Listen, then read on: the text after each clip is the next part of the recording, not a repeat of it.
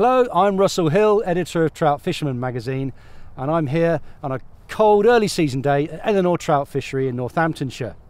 I'd like to welcome you to the new Airflo DVD Modern Stillwater Tactics, involving two of the nation's top anglers, namely Airflo's very own Gareth Jones and of course former world champion Iain Barr. We hope that the lessons learned in this DVD help you catch more trout.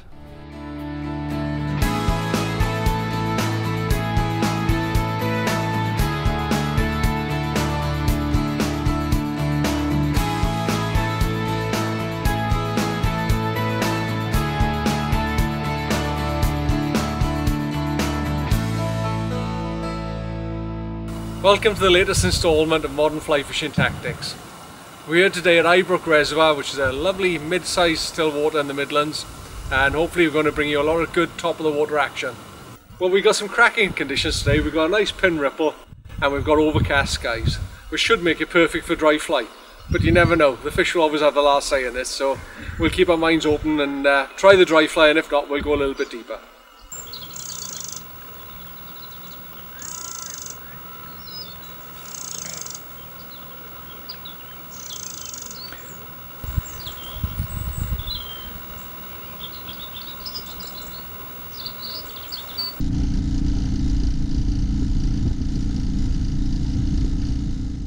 I don't know if you can see it, but off the back of the boat here we've got a lovely calm slick. It's about 3 feet wide and it's about 200 yards long. Now that calm water is going to collect the food and the fish are going to come up it like a highway.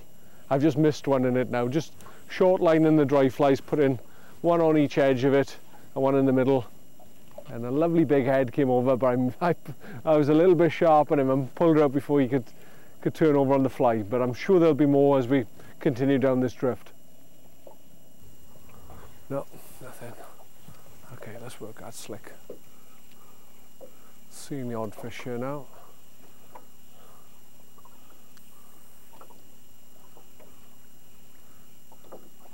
Just keeping everything short so I can see any sign of a take. No need to cast too far. Casting too far with dry, especially in a little bit of a ripple, creates too much drag on the flies, so you get a lot of takes which aren't real takes. They'll boil at the fly and they won't eat it properly, whereas short line, slack line into the system. Rod tip quite high. A couple of things with the rod tip high. One is that obviously it's creating slack, but secondly it stops you from overstriking. If you've only got a short distance left to strike, you can't give it the big lick and crack off on those fish. So always like to stop the rod short, bounce the flies back on themselves, watch my dries land and then see them a little drift away. Wait for another take. Well, I've just pulled back up the wind to see if I can get a fish, and I've just hooked a much better fish.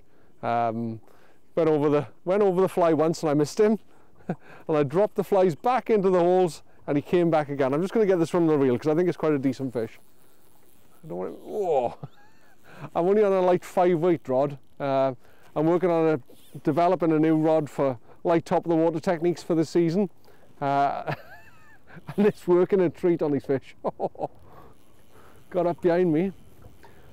It's a long way back. I'll see if I can coax him back down the wind.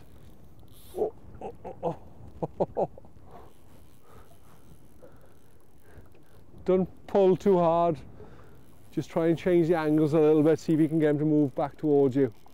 Whoa, it's a good fish. That is a good fish. Well, that's a lovely clean fish. You can see this one's been in quite a while. It's already bloomed up in the tail. Took a large claret hopper, one of my favourite flies, size 10, big old hackle on it, but slim at the back end, something to bite in. He actually came over the middle drop at first and I just represented. He said it didn't scare him as I lifted off, just gentle lift off, dropped it back into where he'd risen, and he went straight over the claret, which he'd obviously the second fly he'd seen. So I think what we should do is just take a look and see what this one's been feeding on. Now, I know we're catching fish, but it's often a good idea to take a look what they've been feeding on. Now this one's going to go in the pot, so I don't mind killing one now and again, but let's have a look what he's got in his mouth. Sometimes you got to get it right and see. Oh, here we go, stacked full of food. Let me put him down. Take a look what we've got here. Okay, we've actually got fry, we've got corixa, we've got a little shield beetle, But the main source obviously is the crixer. A lot of little yellow belly crixer there, and a decomposed fry, so that's been in there quite a while. And this large shield beetle, which you do get at the back end of the season. You see a few of these popping around. So he's pretty much stacking up for the back end. He's in the weed beds here, and he's eating on whatever went past. My little 14 bits was obviously a good crixer pattern. Missed him on that, and then he thought, well, that big hopper was going to be a nicer meal. Unfortunately, it didn't work out like that.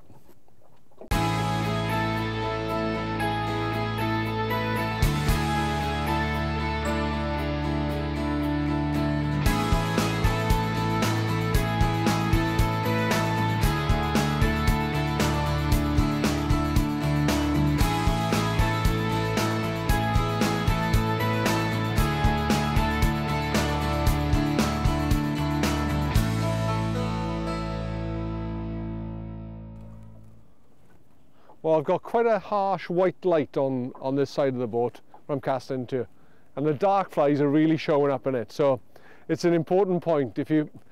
It's important you see the takes, otherwise you're not going to set the hook. So that little cull wing really standing out on this side.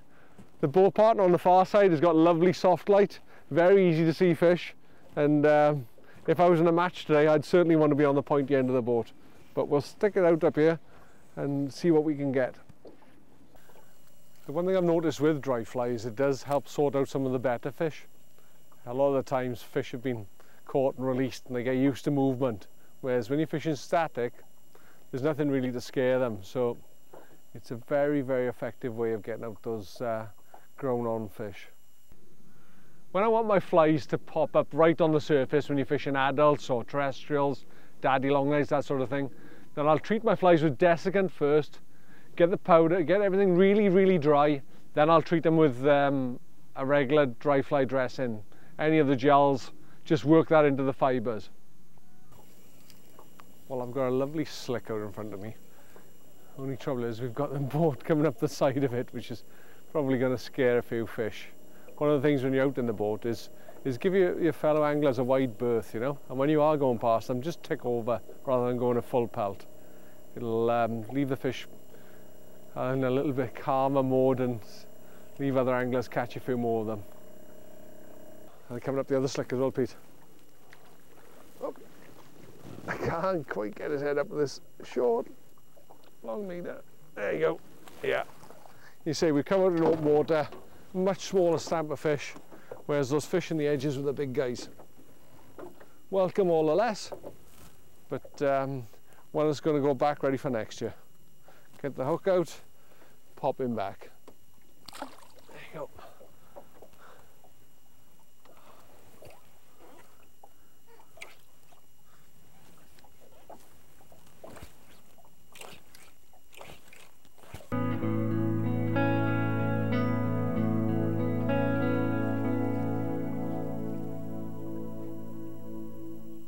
When we're fishing in shallow water, like we were Stoke Dry, I prefer not to use the drogue. The drogue goes through the water column and scares a lot of fish. But when you're out in open water and the wind's picking up, the drogue is a huge advantage, giving you much better control over your flies and your drift. When I set up my drogue, I fix it at 2 points. One up by the front seat, one at the back seat.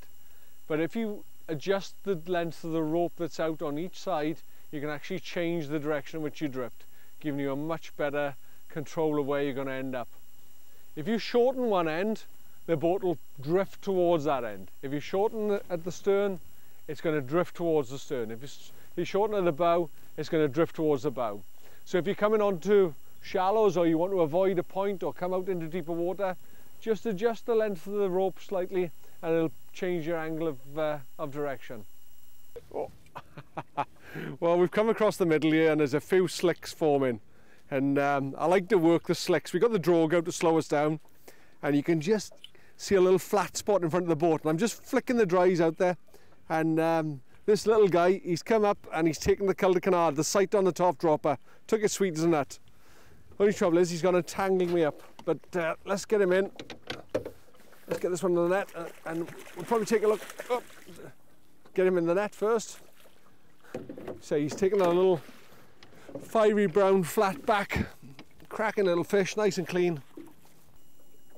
Well, I'm going to reset my leader, and as you know, I've got a poly leader on the end, and to that I'm going to attach about 5 feet of tippet to my first fly, and then about 6 foot apart from the other two. On the top dropper, I've got a CDC flatback, little fiery brown, little bit of flash, couple of legs on it, nothing too fancy. In the middle, I've got a little parachute fiery brown bits, which is catching a few fish, and that's what caught the last one. And on the point, I've got this lovely UV ribbed dark claret hopper. Now in this light, every time the cloud goes over, that UV just bursts out of the fly, and I think that's a real attraction in this light. So my knots I'm going to use a 3-turn water knot, but what I'm going to do is after the second turn, I'm actually going to turn the dropper on the back side of the loop. I'll show you that in close-up detail, but I think it creates a much smoother knot, and certainly in my tests it's giving me a bit of higher breaking strain, so I'll do that in close-up. But let me get my leader sorted and we'll see if we can catch a few more of these nice fish.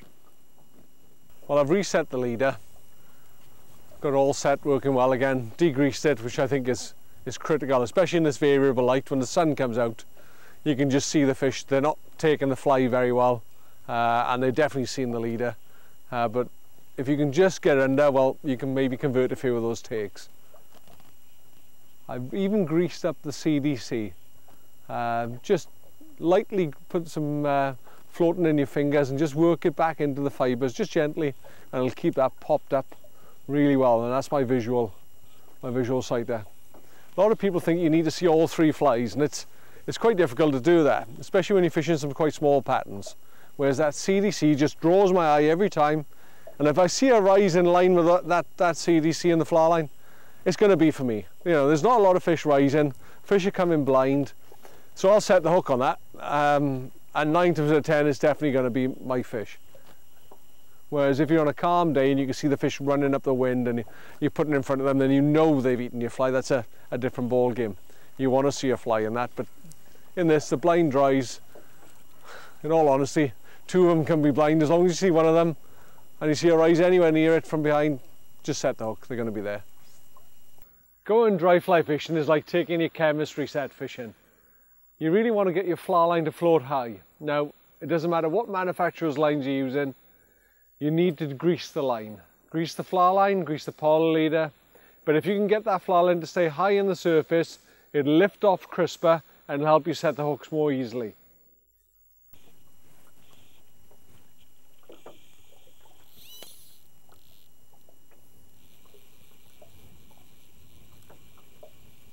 Putting a lot of line between me and it, that one.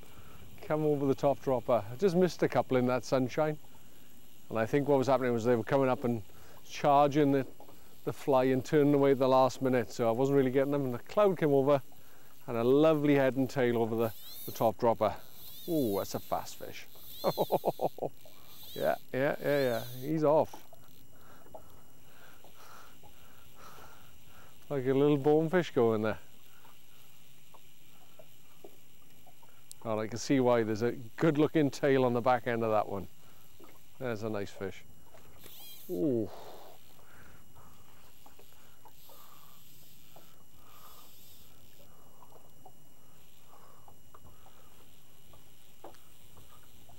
Careful, don't play it too hard. These fine wire hooks can get a little springy on you. And when you do get those better fish, they can really put some punishment on those hooks. Whoa, cracking fish.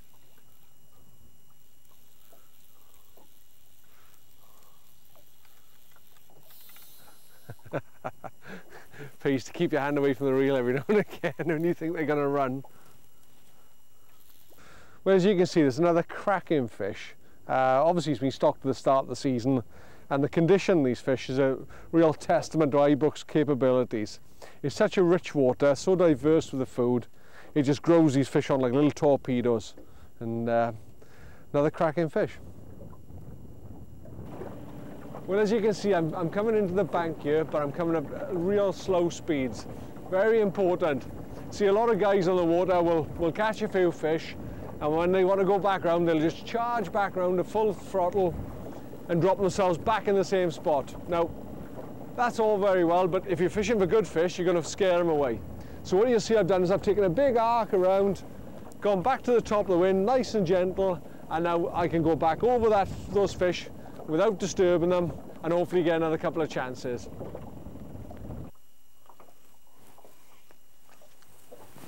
Just want to give the drogue a little tug. I'm in shallow water and it's getting caught on the bottom, so for us to keep free drifting, just lift it up out of the weed. I just want to get on the edge of this drop off where the fish are holding, and I can see the weed and I can see it drop off into about 5 or 6 feet, and the fish must be running up and down that edge, just cruising around looking for crixa and other bits of fry, and whatever they're going to find is going to be looking in that, looking close to that area. All I'm looking to do now is drop my dry flies off the edge of it. Any cruising fish is just going to come up and nail them. The other thing as well with the weed beds is it acts as a bit of a filter, so you can actually hide yourself in the weed bed without the fish seeing you, so it's a great little ambush technique. One of the biggest problems with dry fly fishing is having your tippet float on the surface. Now, fluorocarbon's fine at sinking, but what happens is that when you're trying to drift the flies, copolymer is far better to try and get those flies to act more natural on the surface. Downside is it doesn't cut through the film. So by taking some mud mixture of washing up liquid and Fuller's Earth and just rub it through your leader regularly, that'll help it to cut through and stop the fish from being scared of your tippet. Oh, that was close to the boat. I'd raised the fish earlier, dropped it back on him, and he's eating it right in tight on the edge of the boat there. Again, he's gone over the claret hopper. Now, it's a dull day and this fly's got a UV rib on it, and it really stands out against the claret underbody, and they're really taking a liking to it. Having said that, when you are dry fly fishing, 9 times out of 10 the fish are going to come on the point fly. If you imagine there's only one strand of tippet attached to it, with your droppers there's a lot of things going on there, with a lot of things that could scare the fish, whereas with the point fly, it's try something going under this engine. Yeah, it's only got one piece of tippet anywhere near it, so there's nothing behind it to frighten them. So a lot of times, another really clean fish. That's a cracker, absolute cracker. Keep that up. Oops, there you go. That's another couple of minutes. Lovely fishing on a pleasure day with the light gear, although sometimes they do boss you about a bit. Oh, let's get his head up, head up, head up, head up. Oh, yes. Cracking fish. And this one's another clean fish. Again, that claret hopper. Ooh, absolute spade in it. Another one on the claret hopper. Bang on. One of my favourite flies. Let's check this guy out, see what he's got inside him. Quick look in with a spoon. Get it right in there and give it a good turn round. Let's see what we've got. Oh! A single stickleback. He must have just come on the feed, started feeding this morning, just took a stickleback, couldn't see anything else in there, and obviously my hopper got in the way. Well, today we've used quite a variety of patterns. In the shallows we were using little small cul de canard patterns with bright red sails fur, which was really pulling up on the crixa feeders. And then in the open water, when the fish were a little bit more Catholic of their tastes, using bigger patterns, stuff that we could see in the wave. The CDC top dropper was a little fiery brown, little bit of amber mix in the seal's fur, size 12, but something I could really easily see and pick up in that wave. In the middle I had a little parachute, little fiery brown parachute, and on the point one of my favourite flies, a big claret hopper. Now I like to tie the claret hopper with a blue UV rib, and I find it in these conditions, when you've got that overcast sky, it really lifts that fly up and drags the fish onto it. And they were absolutely nailing that fly when they took it. Very, very aggressive take. Well, we've had an absolutely cracking day sport here at Ibrook on the dry fly. We started off up at Stoke Dry in the shallow water looking for real specimen fish, but then as the conditions changed, we dropped down into the slightly deeper water and did a bit of open water dry fly fishing. But finally, where we found most of the fish was actually on the drop off in that sort of 10 foot of water just on the back edge of the weed beds, feed on all sorts of different food forms, but very happy to take a dry fly off the surface. All in all, it's been a spectacular day, and we'd just like to say a big thank you to Ivor for running such a fantastic fishery at Ibrook for us to all enjoy.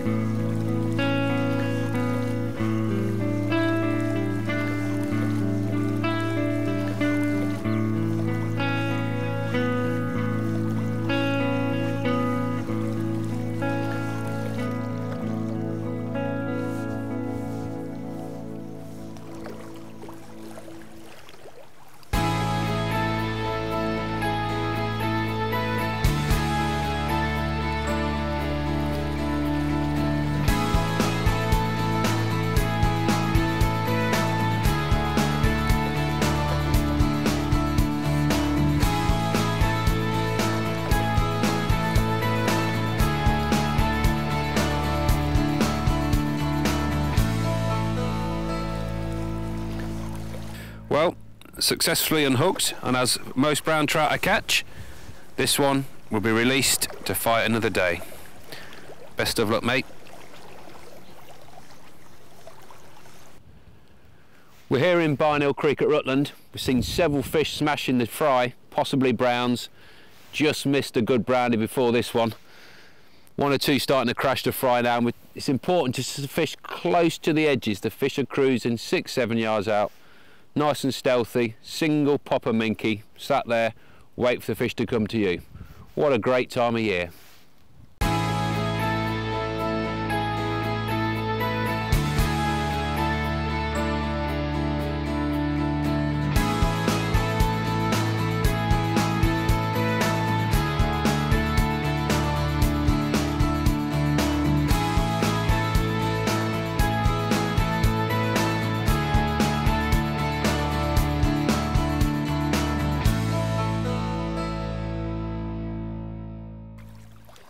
A lovely Rutland rainbow, having caught a cracking brown this morning. A lot of cloud cover, so I fished a surface popper minky. Sun's come out, so I put on a tandem weighted natural rabbit snake. Fished it maybe 6-8 foot down, a lot slower. And come up with this beautiful, lovely silver rainbow, probably 2 3/4, nudging £3 at best.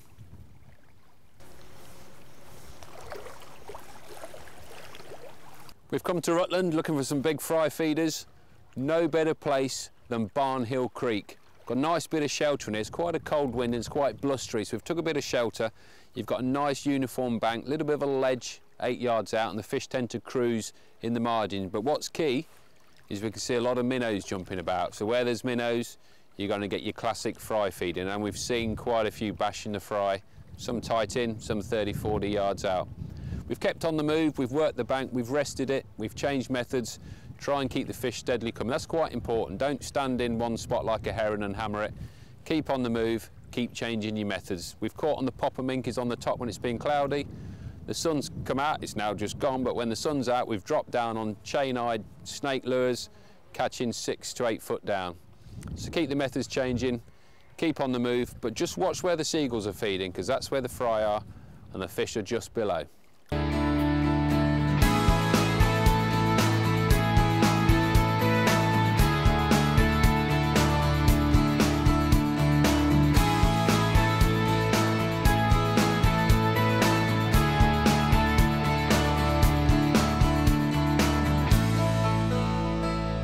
Well, after a 4 AM start this morning leaving South Wales, I was really aiming for a big brownie. I've lost one big fish today and moved a couple of others. Ian's just got himself a lovely 4-pound fish on the pop minky, so I thought I'd give it a try. But I didn't get the brownie. I just got this big fat chunky rainbow. I'm just desperate to eat my popper minky. So I move, put a little popper minky on it and just left it there. He's just eating it static. Beautiful. Well, I'm going to put this guy back now.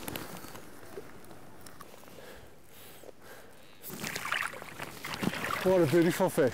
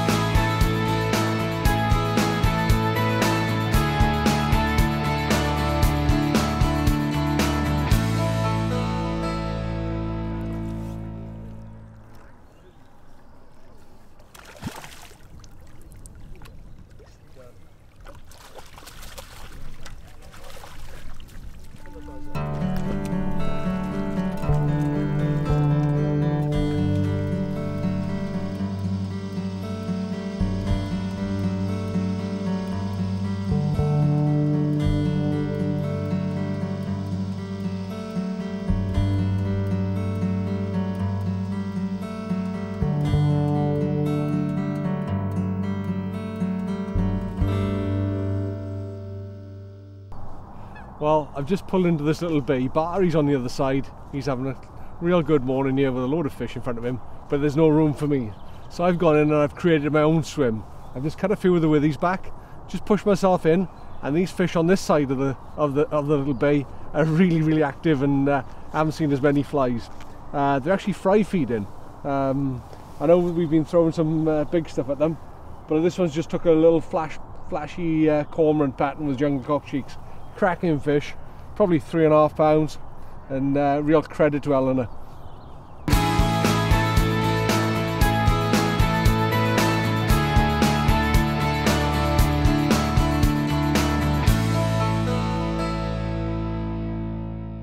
So one of the big problems when you're fishing these sort of tight confined swims is that you get your flies caught in the withies. They're quite high, you're low in the water, and trying to get your cast going can sometimes be a problem. And then once you get caught up, it's a nightmare. You've got to try and pull everything out. So what I like to do is when you've landed a fish, or if you've just retied, instead of going into the swim straight away, just lay your line out on the bank behind you and get yourself ready for a back cast. You can make the back cast, drop her into the water, and then walk back into the swim into position and get ready to fish again.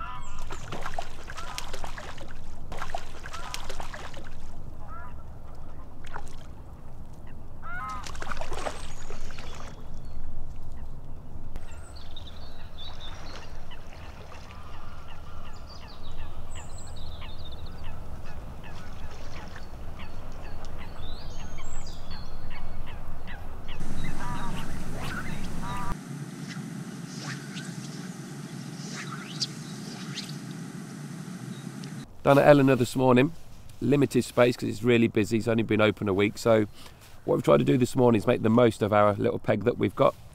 It's a little small area, so we've kind of fished it tactically. We've started with some big stuff, maybe a snake and a blob, and it's noticeable how you got lots of takes very quickly, and very quickly it soon dried up. Then switched to a blob and a couple of nymphs, and again they took the static blob, but literally within 5 or 6 casts, again everything stopped going tight. Then what we did for the next 10 minutes is switch to natural nymphs.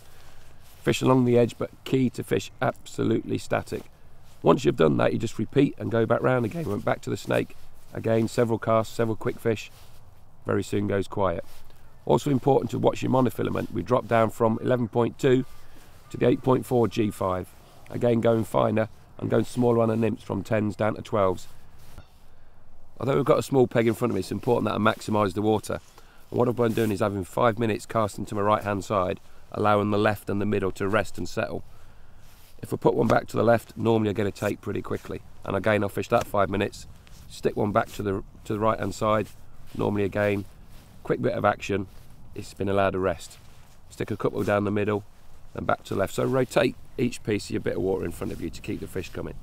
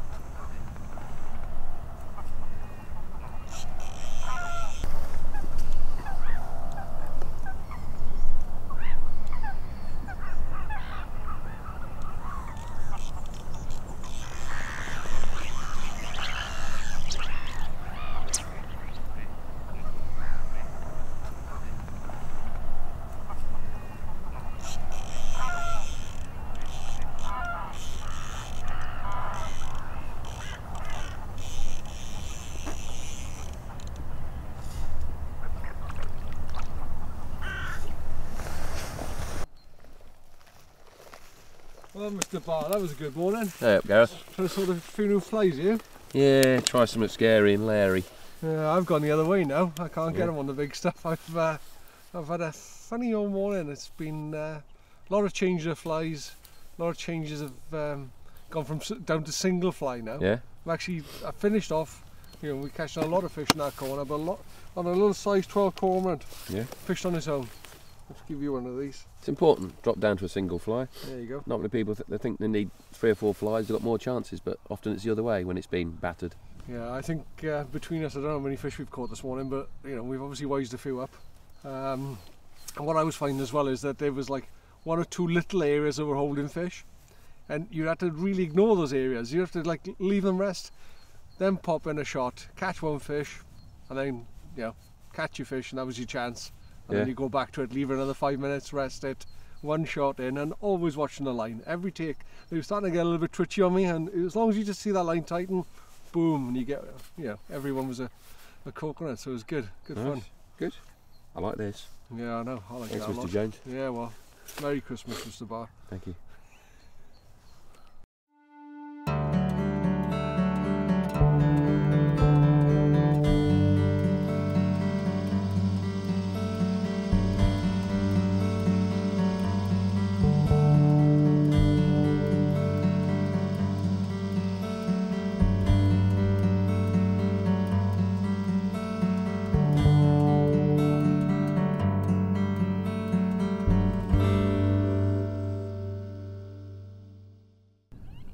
Early season fishing is often very fruitful, but it's still important that you think about what you're doing. Typically on a first spot, maybe start with something white and green, always really popular early season, black and green and maybe a blob.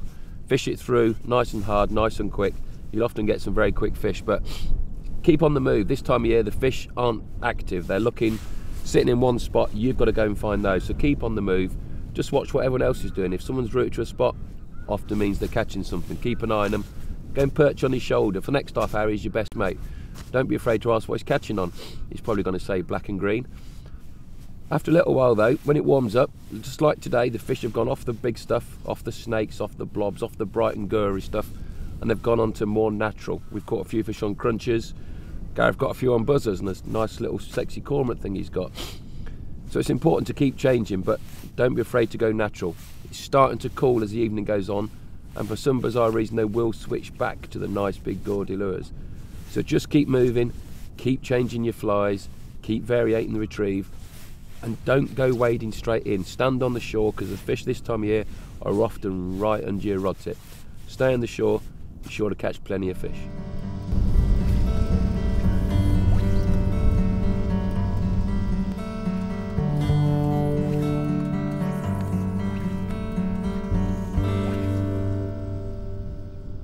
Well, a lot of you guys will have seen our hatch reels. They're the world's top selling premium reel at the moment. And what I'd like to do is just to explain to you what you're going to get for your money. Well, the first thing you notice is the ultra lightweight. This thing is machined out of a very high grade aluminium, and you'll also notice it's got a very, very cool Type 2 bead blasted finish. Very, very nice finish on the reel. So the one thing you notice is everything's very, very well machined. Obviously it's got the nice porting, which also reduces the weight, but you'll notice little touches, like you've got the spool knob, which is all machined together. You're not going to lose that part of the reel. Also inside you'll see that it's all fully sealed. It's got 9 separate drag faces in here, so when you multiply those out, they actually become larger than the size of the reel. So you've got a very, very smooth, very, very effective sealed drag system. You'll also notice that the reel seat itself has been machined into the reel. So there's nowhere for the little screws to build up any, when you're in salt water and you get all that sort of corrosion. This thing is absolutely bulletproof. On the rear, you'll see there's a real nice convex shape about it. Now that gives that spool a little bit more strength and a little bit more integrity. Now for me, the big reason for these reels is the smoothness of the drag. Okay, you can get away with most tackle when you're fishing heavy tippet, but if I'm on sort of 7x or sometimes on the river I'm on 8x, those ultra smooth drag systems just allow the fish to run without breaking the tippet. For full information on our range of hatch reels, visit our website.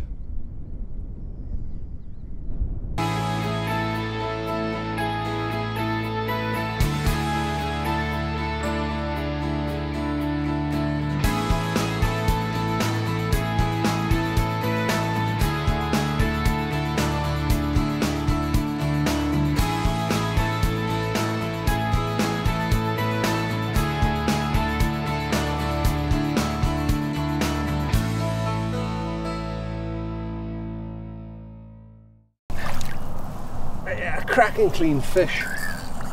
Top lip on the buzzer, just slides out. Little black buzzer with a orange holographic cheek.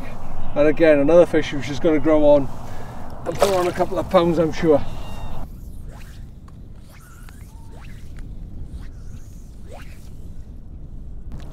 Well, after 3 years our top selling rod, our Super Stick took an upgrade this year. There's been a lot of advances in carbon technology and we've included them in this new model. One of the first things you notice is this barred cork area. What we've got is we've got a composite cork mixed with natural cork. So what you've got is you've got a flexible end section here which isn't going to wear. A lot of times you push your thumb into this section and you find a lot of wear in the old cork type handles, whereas this composite doesn't wear away, but it's still got that nice feel about it. One of the things you'll notice when you pick up the rod is you're not going to notice a massive difference in weight, but in my tests we're getting about 10% extra strength out of the same physical weight. So the rods are a lot stronger, a lot tougher when you're out on the water. Another thing you'll notice is the colour. We've gone for a really subtle olive green this time round. I know a lot of people love the Super Stick colour, that bright red, but it really mixed people up. A lot of people would go, oh, I'm not fussy on it. So we've gone straight down the middle. We're going to give you a nice olive colour, something that's not going to upset anybody. We've got a high quality fittings throughout.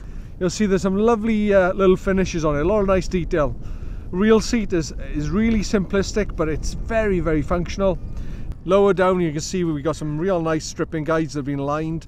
Then higher up the blank, you'll find they've got these single leg snake rings. Single leg snake rings are a real positive advantage. Firstly, you've got only one lot of whipping, one lot of epoxy, and they just reduce the weight, so it makes the whole rod's action that much more crisp and that much more responsive. Now the Super Stick comes in 3-piece sections. What you'll find is that there's a rod in there for every different type of fishing you're going to find in UK still water. But what we've also done is we've developed a range of specialist 4-piece competition rods. You've got a 10-foot 6-weight, 7-weight and 8-weight. And those guys are 4-piece section rods, and they've got a slightly more steel in the butt section, just when you want to bully those fish into the net and get them in that little bit quicker. Or if you're fishing from the shore and you want to cast that a little bit further, or if you want to keep a rod in the back of your car, then you know the 4-piece is just that little bit better for travelling.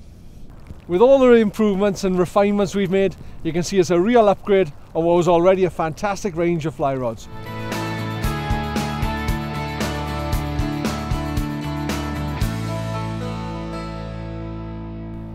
We've had a great day here at Eleanor. It's really interesting water. It's that mix of both types. You've got that small still water sort of feel to it, but it's got a lot of the features of a big water, where you've got fish feed on natural food, you've got carixa, you've got buzzer, you've got damsels in the summer. You know, it's got that real good balance here. You can see all the way around the water, so it's never really that daunting. And if you see someone catching, then you know the fish are in that part of the lakes. This morning we were really lucky. We found a pod of fish feeding on fry, something you associate with the reservoirs on the back end, but this is early spring and those fish had just pushed up into the bay and really were taking advantage of the coarse fish fry that were available to them. Well, Eleanor's a 2-hour drive from my home, and when I come to this part of the world I normally end up on Rutland or Grapham or Ibrook, but I certainly will take advantage of the place this summer, because I think it'll offer some fantastic dry fly sport on those nice summer's evenings.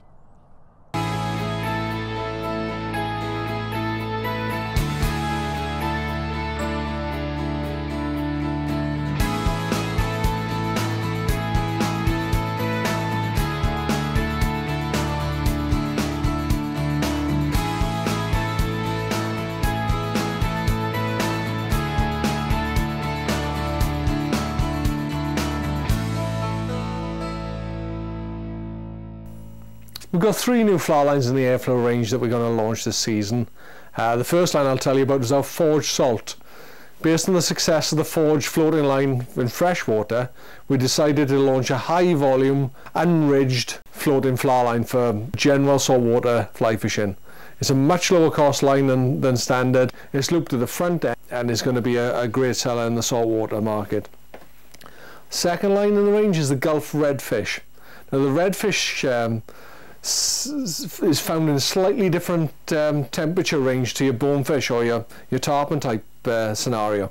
So we've created a line with a slightly different mix of the materials, so it's a little less hard and works better in a wider range of temperature band.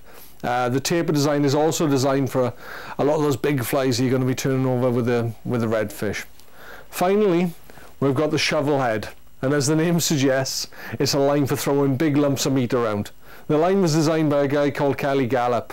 Now Kelly's famous for his real huge articulated flies that he chases big brown trout with in running water. The line has got a very large diameter tip, and it's designed to be fished with very short leaders to get your fly down as quick as possible right on that shoreline. So that's the other line. I think it may turn out to be a good pike fishing line, but we'll see how it goes this year.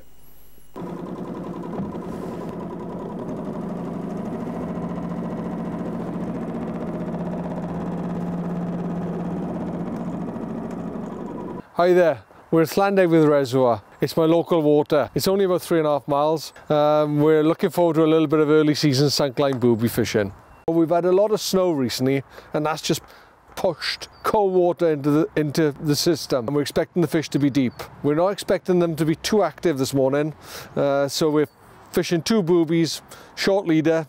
I've gone for an olive and a black. I probably should have an orange or something to drag them in, but I'll try this first because they're my 2 favourite flies here. Well, today we've got relatively calm conditions, which are perfect for allowing us to get the flies really deep. You know, I'm looking at a 20-second count to get my flies down 15, 16 feet. If the wind's up, obviously we'd put the drogue out and try to get a bit more control. Or if it's just too rough, just drop the anchor. If you're fishing at an anchor, you can fish a short section of bank, lift the anchor, drop down 30 meters, do the same again until you find those tight little pods of fish.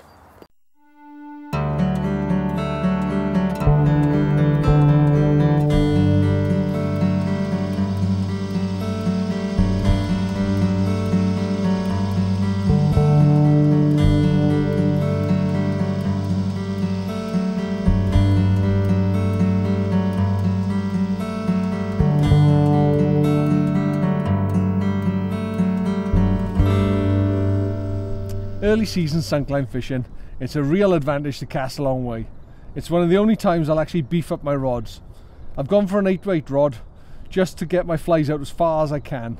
The further you can cast, the more time it's got to get to depth before you're pulling the flies back up and out of the zone.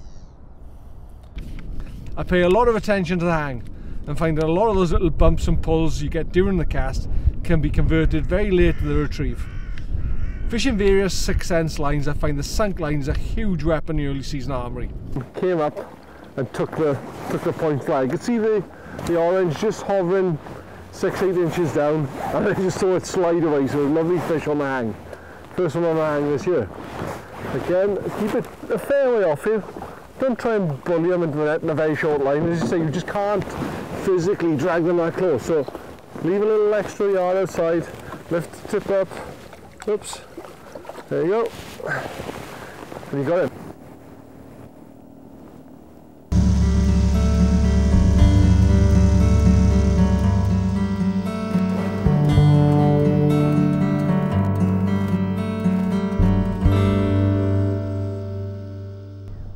One of the things with this early season fishing is to give your flies a lot of different movement. What you normally find is that you can catch a few quick fish, but then they quickly become bored with the same old retrieve. So count your flies down, make sure you get them down to depth so you can have them fishing effectively. A lot of times I'll catch fish on the first few pulls. You tend to get a lot of fish either early in the retrieve or later as the line changes angle, as the flies start to come off the bottom and start coming back up to the surface and out of the fish's zone. So these are 2 key parts of the retrieve that you really need to key in on. I like to start the retrieve with a couple of pulls. This does 2 things. Firstly, it pulls the boobies down towards the bottom and also draws the fish's attention and draws any fish in the area into the flies. Then I'll continue with a figure of 8 retrieve or a series of pulls and twitches just to try and induce a take. Sometimes you'll find they want a series of long steady pulls, and then every time you make that distinct pause the line locks up. Other days they want a faster. The secret is to mix it up until you find a retrieve the fish want.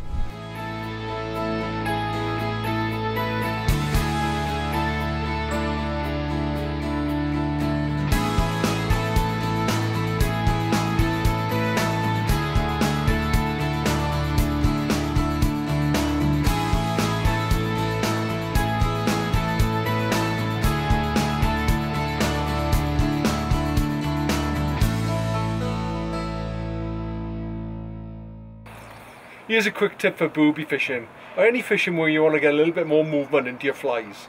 I'd always fish them on a Rapala knot. Being a loop knot, it gives the flies that little bit more movement during the retrieve. I can imagine every time I'm twitching that rod tip, that fly has heaps more wiggle. So for maximum movement, always use Rapala knots. Perfect, yes. And he's on the olive and yellow. And there you go, a lovely early season Llandeg fish. At the minute they're about £1.5, £1.75, but it won't be long before they put on a bit of weight and they'll be out chomping across the middle, and I'll be able to cast some dry flies at them. It's going to be a lot of fun this season. Well, what we have here is our new covert chest pack backpack combination. It's been really well thought out with no ender pockets, which we'll show you in a bit more detail. On the front of your chest pack, you've got a nice large pocket where you can put all your tippet materials and fly floaters and all the rest of it.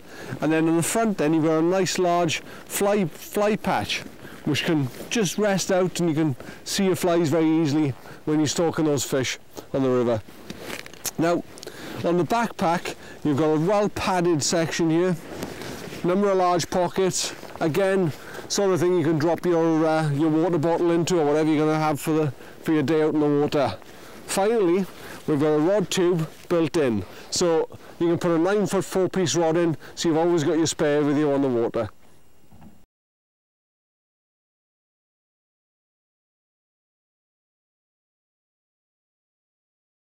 I find it a lot early season, these fish are tightly podded, so you can go for a long time without the take, and literally like buses you get two at once. So I've got one on the top dropper, he can go back, and the guy on the point's a nice fish. Actually he's a little bit nicer fish.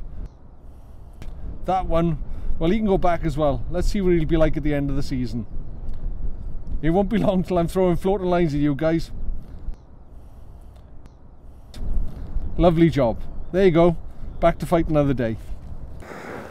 Well, this is what I affectionately know as my nasty box. Big selection of different blobs and a lot of boobies, doubles, that kind of stuff. Early season, you've got to have something bright on. Got to have something bright in the top dropper. It's usually your drawing in fly. That'll draw fish into the cast. But today, the olive has been absolutely the star performer. I've got an olive booby with little yellow eyes on it. And in this water, I think these fish have been caught a few times. So even though the bright fly is drawing them in, it's the olive that they take in. And a lot of them will come in just so you lift up on the hang.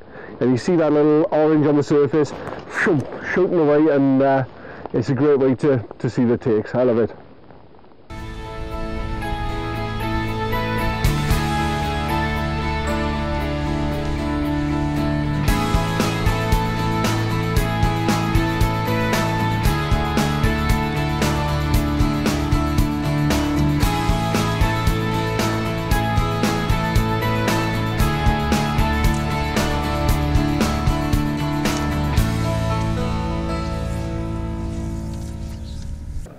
Well, we've had a wonderful day here at Llandeg. Obviously we'd like to thank the staff for throwing out the boats for us. It's been great.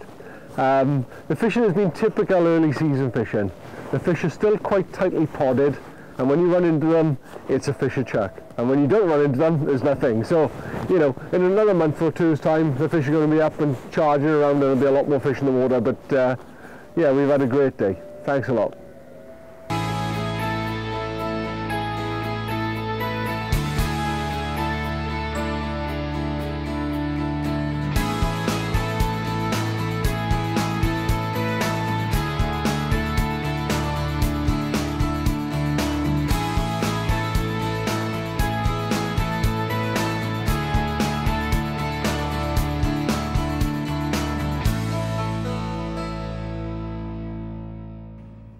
Well, it's good to see you again, Ian.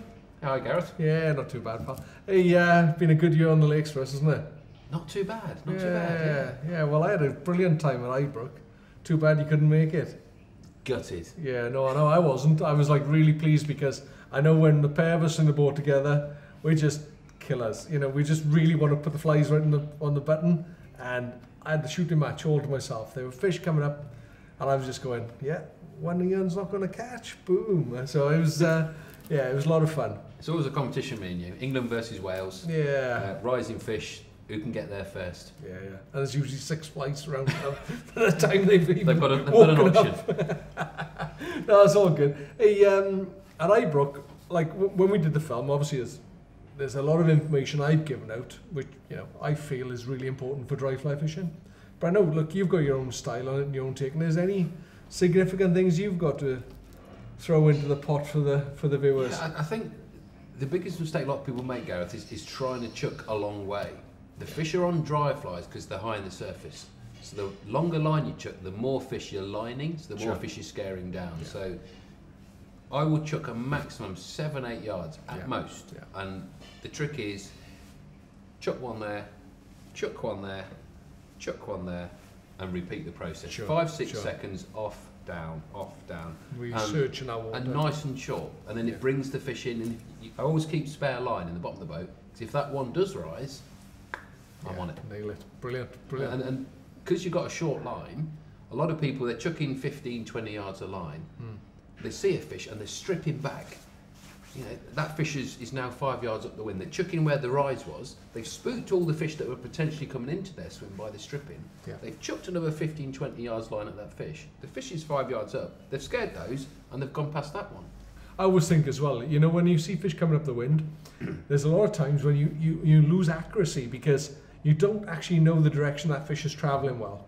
And if you leave him come 2 or 3 times, 100% where he's going to be. You can put that absolute perfect shot in every time and you get the fish. Yeah. If you try to cover him at 30 yards, look, I'm a decent caster, you're a decent caster, but we don't get it right to that distance. No. It's when it comes in at 10, 5, and just off that little corner of the boat and you just go, gentle little cast, from head and tail, and you just get it. So having that patience, let the fish come in a little bit closer. And at 30 yards, there's a good chance you're not going to set the hook. Well, even if you do, there's every chance you're going to break off as well.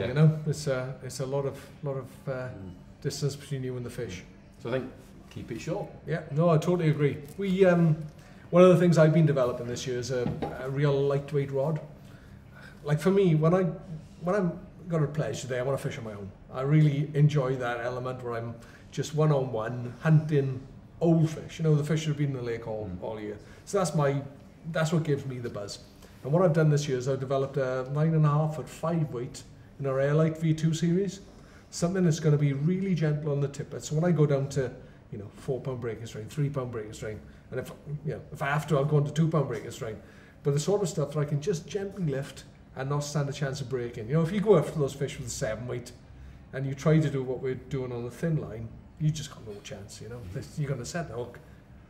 Big overwintered fish is going to take off, and before you can get it on the reel, it's going to blow you up. So. And it's key. You mentioned sort of the lighter tippet, the softer tippet, the tip of the rod, the softer tippet in your leader material. It's getting that balance. It is. And you can't fish your 4 or 5 pound line with an 8 weight competition rod that I would typically use. Yeah. And I do have some 4 or 5 weights, believe it or not. Yeah. And I have fished national finals using a 4 or 5 weight, out and out dry flies and 5 pound tippet. It's all about balancing up your kit for the situation. If you do a good job of that, you're going to catch heaps more fish.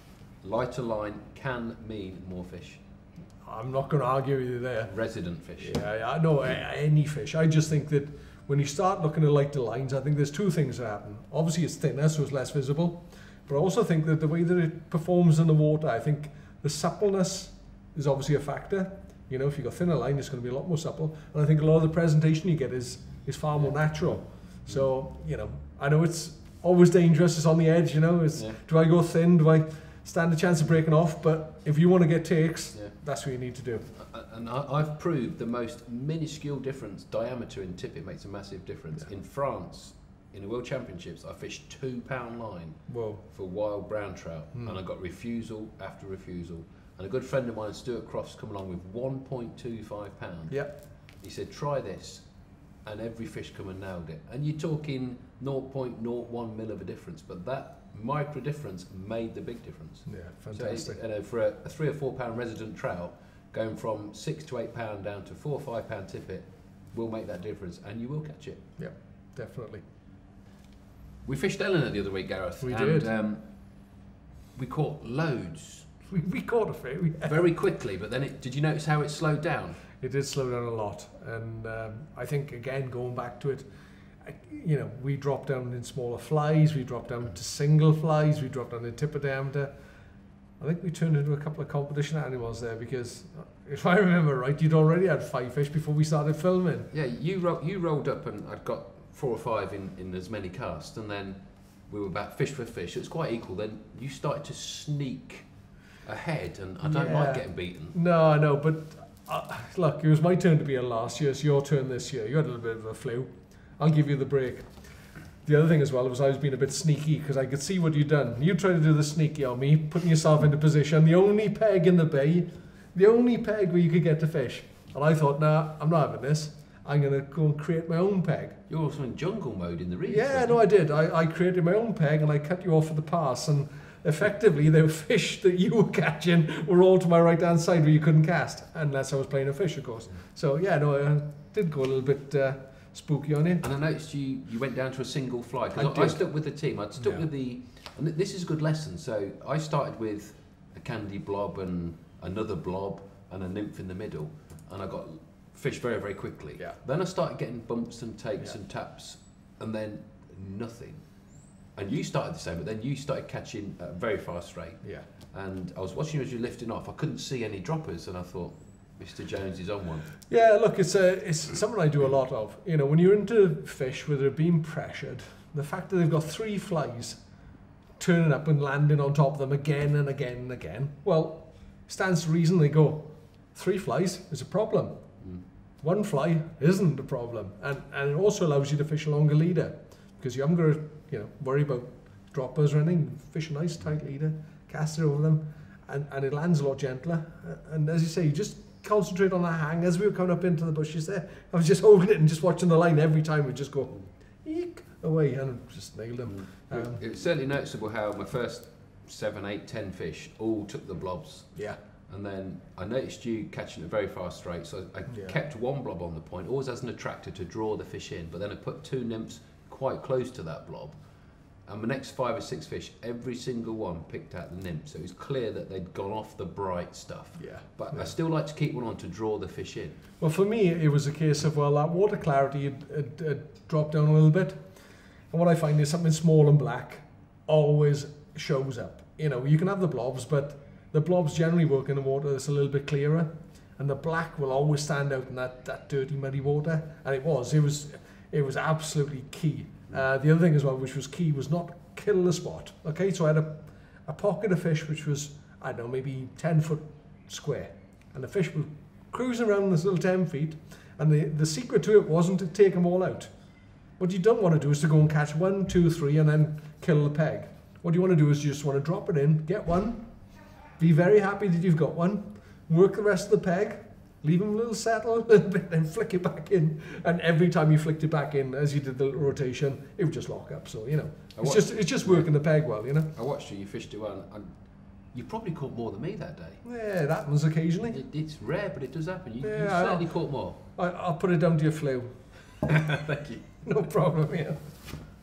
Well, yeah, one of the questions I get asked a lot is, you know, we offer a lot of different sinking lines. And one of the questions is, when would you choose a 40 plus over a straight 6 cents over a sweep? Now for me, if I'm fishing early season from the boat, I always want to use a straight sinking line. I want to get down depth quickly and maintain it. And what I want to do is to get a real sharp angle on the way back up. So I want to keep down as deep as I can. If I'm off the shore, I always think 40 plus is better. Cast it further.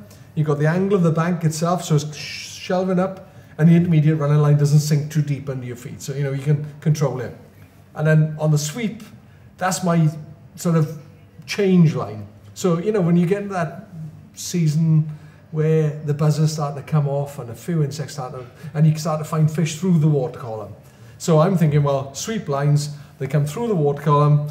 If I get a take in the first 3 pulls, probably going below them for most of it, so I come up a line. Or if I'm getting fish on the hang, then maybe I need to go down to a full sinker. So, you know, that's my gauge on it. I'm just wondering how you gauge very it. similar. So the sweep, we call it the searching line. Yeah. Because as you said, it comes through in a nice uniform U. So you cover the top layers, you cover the depth, and then you cover that sweep on the way up. And you mentioned the key point there. Where does the fish take the fly? At what point do you get the take? Is it early? If it's early, the fish are up. Right You're up on the the wrong water. line. Yeah. You need to swap. Yeah. And often people say, oh, he's on a die 7. But what they don't realise is that fishers took early, and I've come off the die 7 and I've come up to a fast glass or a die 3 to keep the flies in the window. But the sweep is the perfect searching line. But think about where the fish is taken. Is it taken early? Is it taken halfway back? Is it taken on the hand? Because often people say, oh yeah, it took it halfway back. But they've not changed the line to keep the flies in that window. So you maybe come off the sweep and go on a straight 7 or a 40 plus to hold the flies in that window of vision. And the longer your flies are in that window, the more chance you got of catching the fish. And that's the difference. It's keeping the flies in front of that fish as long as possible for that 40 yards or 30-yard cast. Yeah, I'd have to say, and the only time I really look at a 40 plus for boat fishing early season is, you know, when you run onto a shoreline, and a lot of times those fish are in that last 5 yards. So I want to get a shot in before my boat partner, hopefully get one before him, then get another shot in then before we get having to pull the boat out and start again. You know, when you're running along a bank, it's no problem. But when you've got those short little drifts in, you know the fish are on that downwind shore, and you're just working in and out. And I'm thinking, well, if I can put a 40-yard cast in there, I might sneak another couple out, you know? Very sneaky. I do the same. Yeah, no, I'm sure you do. I'm sure you do. But, you know, that for me is the only time I really look for the 40 plus off the boat. There is one other occasion I would use them, in the high summer. Okay. When you've got a big wind on, the boat's pushing really quickly. You want the maximum distance to allow the maximum sink, the maximum depth, maximum time to allow it to get down to the bottom. So that 40 yards, maybe a little sneaky bit of backing in a big wind. Hit the deck as fast as I can't cast that far. I can't say I've noticed. Well, Iain, there's been a lot of talk recently about declining angler numbers, and I really think it's time that we all started to support our local fisheries. You know, even if we could all go one more trip a year, it'd make a big difference to the numbers of waters that are going to stay open. Personally, I got heavily involved with my local fisheries, Llandegwydd. It's been somewhere I fished for the last 25, 30 years, and we found out this winter that it was going to close. And we got hold of the management, told them what we were going to do, what we could do to help them, what they could do to help us. And thankfully, we're going to get the next 12 months with a stack full of fish in there, and hopefully we can get the angler numbers up. I'm sure you've seen it in your local waters. You know, anything that we can do to get more people fishing, I think is critically important. It's true, because you've seen Chew Valley was at risk. Sure. That's been saved, and you need to support your waters. You know, you can see people on social media, they write about it, but unless you're there, paying your permit, supporting that fishery, they are going to close. And I've seen it from when I was a kid at Rutland. You know, we talked about it, and you've got 4 o'clock in the morning, I'll be nudging my dad, come on Dad, I want to go fishing. And there'll be all these little lights along the bank. I know. And you can appear on these big reservoirs now, and not just Rutland, not Grafton, but Chew, and that you can have them almost to yourself. It's incredible, but we've got to get there and vote with your feet and bring a friend along. You know, you've got a child, bring your child along, bring your neighbour, bring your mates, get them into it, because what a sport. Yeah, I know. Well, look, what have we done for the last how many years, I would like to say, but you know, it's really, really something that's deep in my blood, and I really want to be able to do it for the next 20 years. And unless we all get behind it and have a cohesive approach, then I fear that it might not be there in the next 10 years. So, you know, all you guys, you need to go out and do a bit more fishing. Yeah. Drag the children off the Xboxes, get them off the PlayStations. Get them out there, get them fishing. Take them fishing. Brilliant. Well, Iain, I had a good year on the competition scene, but I don't think there's another angler in the UK who had a better year than you did. I guess you were really lucky again this year, eh? Oh, my luck certainly didn't deserve me last year, Gareth. Yeah.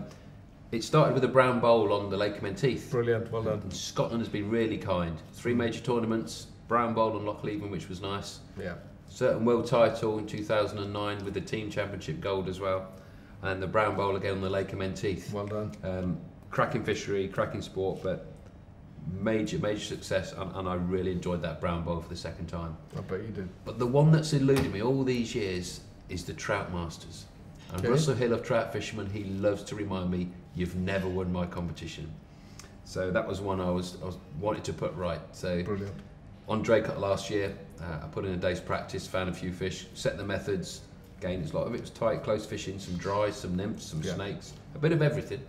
And I managed to pocket that once, which was probably the biggest relief in all my competitions. You know, I've won world titles, but this one, because I've been reminded so much, it was nice to just get that final one in the bag.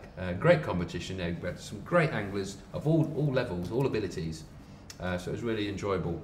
And then we had the Angling Water Team Championships, which is the FA Cup of fly I know fishing. all about that. It was the first year we hadn't qualified in maybe 10 years, so it's the one we wanted it's to the win. one everybody wants to win. We all want to win the Angling Water, and I got 3 new guys in the team, youngish lads, brought them on, and they were superb. They're keen and they're so hungry, and we managed to get that. So yeah, a really lucky year. Yeah, and you were lucky on the big fish as well. I always get lucky. Yeah, no, I know we had a session on the bank of Rutland, and we had a few nice fish, but you know, we were both looking for that absolute lump. I know I lost the big guy. I don't think it was as big as the one you had, but certainly a good fish. Well, tell us a bit more about the big brownie you had. Well, what I did after, so we had some good fish when we were on there, but I sneaked back a week later. Yeah.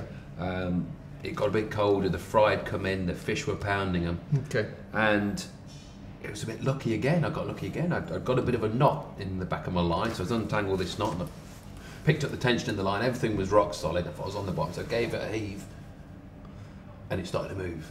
And I thought, this is a big pike. Yeah. And then it came to the surface. My first double figure Rutland trout in 35 years. Wow. 10 pound, 2 ounces.